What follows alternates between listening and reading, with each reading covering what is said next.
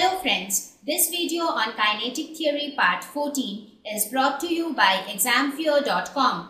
No more fear from exam.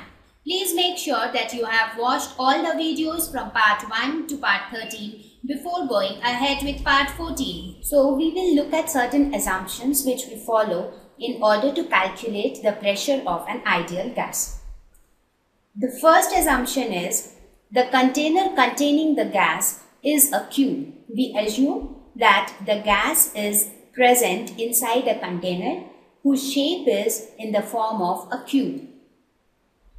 The second assumption is all collisions are neglected. You might find it surprising that just before some time I told you that inside a gas the molecules are continuously moving and also colliding with each other. So how is it that we are neglecting all the collisions? As of now, you just assume that this assumption is true and go ahead. After we finish the derivation of pressure of an ideal gas, I will also justify these assumptions. So, as I told you, we are considering a cube-shaped container which is containing an ideal gas. Now, this ideal gas will consist of several molecules. Just to make you understand what we are trying to derive, let us consider one particular molecule. Here you can see that only one molecule has been displayed. Let us suppose that this molecule moves in this way, hits the wall of the container and then bounces back. So what happened here? Initially, this molecule came like this. It hit the wall of the container and then bounced back like this. That means when the molecule was coming, the velocity of the molecule can be represented as Vx, Vy, Vz. Assuming that this is x-axis, this is my y-axis, and this is the z-axis. So we assumed these are the three coordinate axes. So we can say that the molecule, while hitting the wall, its velocity can be represented as Vx, Vy, Vz. Now when it bounces back, so what is the velocity that time? Let us say it is minus Vx, because the direction along x-axis will change. However, along y and z axis, it will still remain the same. So while coming back, the velocity will be minus Vx, Vy, Vz. So with this, what would be the change in momentum? Let us find out the change in momentum. So change in momentum will be final momentum minus initial momentum. So final momentum after collision. So what is the momentum after collision? That will be minus mvx. And minus, what was the initial momentum? It was mvx. So the change in momentum is minus 2mvx. This is the change in momentum. So whatever is the change in momentum, that is the momentum that is imparted to the wall during collision. Correct? That means, let us suppose initially the molecule had momentum P1. After hitting the wall, it has momentum P2. That means how much momentum did the molecule give to the wall? It gave P2 minus P1, right? Or P1 minus P2. So that means whatever is the change in momentum, that is the momentum which is given by the molecule to the wall. Correct? So that means the momentum imparted to the wall in collision will be equal to 2mvx. So this will be, because this negative sign is nothing but it just denotes the direction. So the momentum imparted to the wall is 2mvx. Now this is the momentum imparted to the wall by one molecule. That is an important point to be noted. But the gas consists of several molecules. So what will be the total momentum imparted to the wall? In order to calculate that, let us see how many molecules will hit the wall. So first we have to calculate how many molecules can hit the wall. Let us suppose that the area of the wall is equal to A. Therefore, in time delta t, all molecules within a distance of A V into delta t, in fact Vx into delta t, can hit the wall. What does this mean? That means any molecule which lies within this volume. How come this is the volume? This is the area of the wall, and this is the distance travelled by the molecule, that is velocity into time.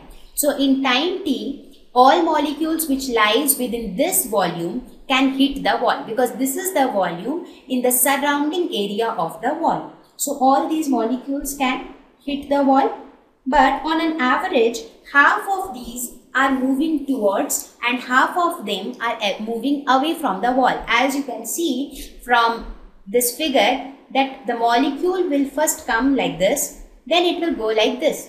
So we say that, let us suppose within this volume all the molecules will hit the wall, but half of them will be moving towards the wall, whereas some of them will be moving away from the wall.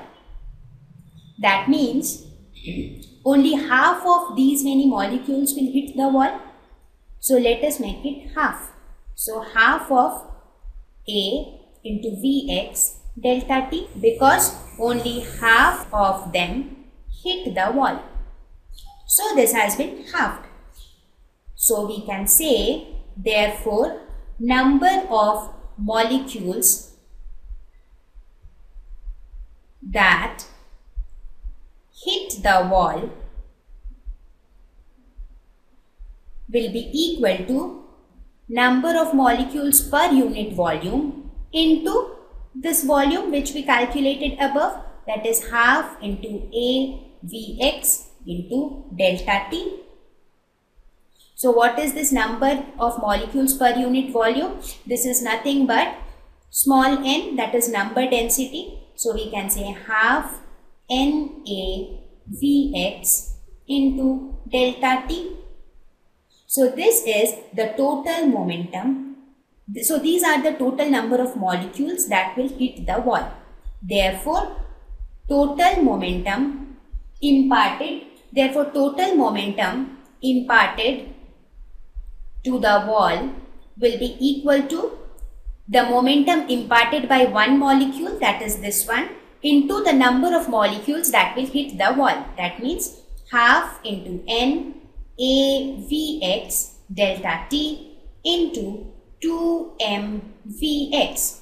So this 2 and 2 will get cancelled. So this comes out to be An Vx square into delta t into m. So this is the total momentum that is imparted to the wall. Now, till now we found, what did we find? We found the total momentum that will be imparted to the wall because of the molecules hitting the wall. So, what would be the force exerted on the wall? When a momentum is imparted on the wall, there will be a force that will be imparted, because force is nothing but rate of change of momentum. And change of momentum we already calculated, right, in the previous step. So the rate of change of momentum would be An m Vx square. The delta t term will vanish. Therefore, and whenever there is a force, there is a pressure. So the pressure on the wall will be equal to force per unit area, that is equal to Nm Vx square. So this is the pressure exerted on the wall, and that is what we wanted to calculate here. That is, we wanted to calculate the pressure of an ideal gas. So this is the pressure, that is Nm Vx square. So this is the pressure that is exerted on the wall. Now here what we have assumed is Vx is the velocity with which the molecule moves. But a point to be noted here is that all the molecules inside the gas will not have the same value of Vx. They all will have different velocities. So, this expression, whatever we have found, this is true for a group of molecules with velocity Vx. So, this is true for a group of molecules moving with velocity Vx. So, therefore, the total pressure which is exerted due to many such groups or due to all such groups inside the sample of the gas will be equal to total pressure P. Let us name this P as P1. So, total pressure P due to all groups, due to all such groups will be equal to Nm Vx square bar. What is this Vx square bar? This is basically average of Vx square. So that we can take into consideration the contribution from all such groups. Now, since we know that gas is isotropic, that is, in gas, the molecules move randomly. There is no specific direction of velocity. So, the velocity of all the molecules can be in any direction. Therefore, we can say Vx square will be equal to Vy square will be equal to Vz square will be equal to V square. That is the average value of Vx, Vy, Vz square, because x, y, z direction doesn't really matter in this case because the molecules are free to move about in any direction. So, we can say that Vx square is equal to 1 by 3 V square. Now, putting this value, we can write pressure is equal to 1 by 3 m into n into V square bar. So, this is the expression for pressure of an ideal gas on the basis of kinetic theory. What is V square? This is nothing but average of squared speed. This is average of squared speed or velocity. So, I hope it is clear to you. I can understand that since the derivation is quite long, it might be confusing, but please have a quick review on whatever I explained you. First, I considered only one molecule. I said that that molecule is moving with velocity Vx. It hits the wall and bounces back with velocity minus Vx. So, it imparts some momentum to the wall. So, first I calculated the total momentum that is imparted to the wall by one molecule, right? Then I calculated total how many molecules will hit the wall. And I found that the total number of molecules that will hit the wall is this much. So, I calculated the total momentum imparted to the wall. On the basis of the total momentum, I calculated the force imparted on the wall. From there, I found out the pressure on the wall. But this pressure was with the assumption that all the molecules have velocity Vx, which will not be true in real scenario because all molecules will move with different velocities. So again, I thought, okay, I assume that in that sample of gas, it is true for that group in which all molecules move with velocity Vx. So there will be many such groups moving with different velocities. So I said the total pressure due to all such groups would be Vx square bar, where this is the average of the squared velocity.